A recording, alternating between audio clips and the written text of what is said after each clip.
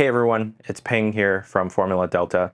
We're back with another video update on where the high capacity oil pan is at for the GR86 and Subaru BRZ. First and foremost, thank you everybody who made a pre-order with us. We collected more than enough pre-orders to make this product a reality, and it was a pretty big success on our side. We are very happy with the support that we got from the community, and we're looking forward to bring this product to reality for you.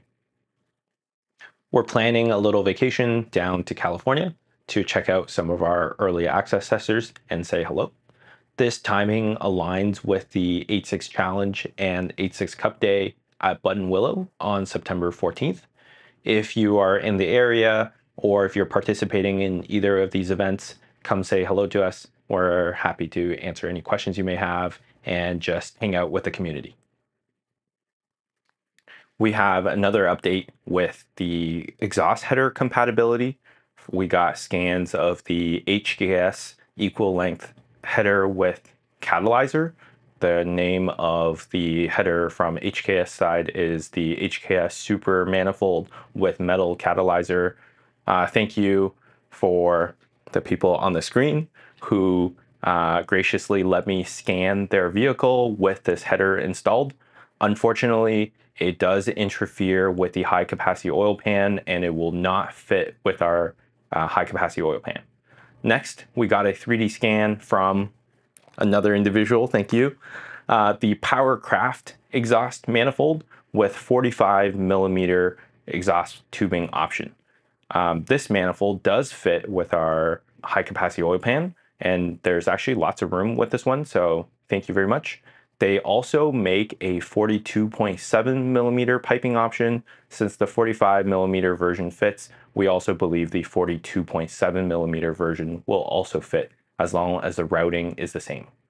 Lastly, we also got a P-tuning race header from another individual. Thank you very much. This header does not fit with our high capacity oil pan. We have added all of these headers and their compatibilities to our product description, as well as the individuals who have made contributions to get these headers. So please check them out. They should be on the screen as well as in our product description. As a thank you for anybody who has sent in a 3D scan of a header or anybody who's actually been able to let us scan their header on their vehicles, we offer a 50 USD discount on a high capacity oil pan purchase. Anybody who has already sent in headers should have received an email with this discount. If you're local to us or is able to send in a header that is not part of the list of compatibilities, please do, and we will provide a discount code for your purchase of a high capacity oil pan. If you're local to us, please reach out to us and we can scan your header either on your car or off the car. Either one is fine with us. We look forward to hearing from you. As part of our early access program update, we would like to introduce to you Jordan Hill, who drives a 2014 Scion FRS with a FA24 swap. The car is very prepared. It has been caged with a lot of upgrades to suspension, aero, as well as various components for track use. One thing that Jordan runs on his car is the Toyo Proxys R competition tires. These are 40 treadwear slicks with some circumferential grooves for road legality purposes. But in all seriousness, this is a pretty serious tire, and it is the highest performance vehicle we have applied our oil pan on. We learned a lot from this experience working with Jordan, and as part of the learnings that we will summarize in a second, we'll talk about what we were able to do with this testing and how this has improved the overall product. We're starting to wrap up the early access testing, and some of the things we learned during this is going to be incorporated into the production version, the high capacity oil pan. One of the first areas of improvement that we're looking at is incorporating features of the OEM oil pan, like the drain tubes that is connected to the PCV system of the FA24 engine. We believe that the lack of the drain tube contributed to high oil consumption in some of our early access testers, and we have sent out a pan to one of our early access testers to verify, which incorporated the drain tube back into the oil pan. Next, we are testing another variation of baffles. From our very initial testing, we did our prototype testing at Canadian Tire Motorsports Park. It is a high-speed track with lots of elevation change and extended long right-hand corners. However, some of the features of this track is a smooth surface. We did not go over significant bumps or curbing at this track, as it will unsettle the car.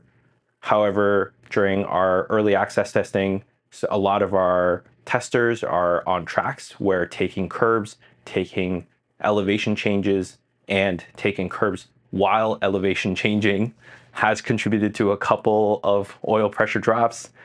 We have revised the baffle design 3 times now.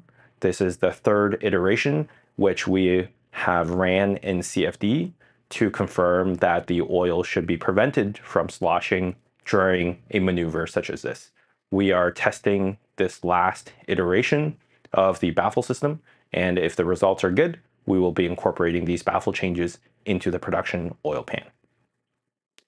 Lastly, we would also like to advise that this oil pan is designed around the factory headers, which means the amount of capacity increase has been limited just purely by the space that the OEM headers occupy. This brings up some limits in terms of what kind of performance levels this oil pan is suitable for. And currently, we think that the oil pan is suitable up to 200 treadwear tires. And that includes some of the Super 200 treadwear tires. When we tested this pan on tires that are significantly more grippy than 200 treadwear rating, we're talking specifically slicks, we do still see oil pressure drops. It is better than OEM oil pan, of course, but if you are driving a vehicle at these levels, I'm specifically talking about racing slicks, Hoosiers, and or 100 or 60 or 40 treadwear rating tires, or tires that don't even have a treadwear rating because they're so soft, you may want to consider some additional mitigation techniques. We have generated first-party test reports for our early access testers, some of which are floating around online. You can find them and take a look. They are quite technical in nature. They summarize some of the thought processes that went into the development of the high-capacity oil pan, the data collection, as well as the testing criteria and goals from our side.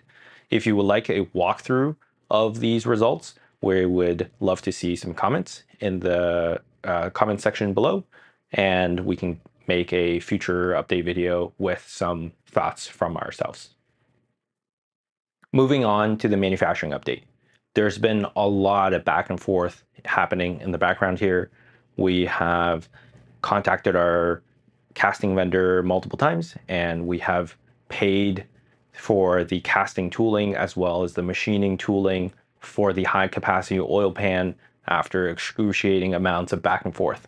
But this has finally happened. We're very happy working with them, and we have a conference call scheduled for the next week or two to go over the scheduling and the finer details of manufacturing, such as solidification analysis, as well as the machining and the approaches that the vendor will be taking to manufacture the high capacity oil pan.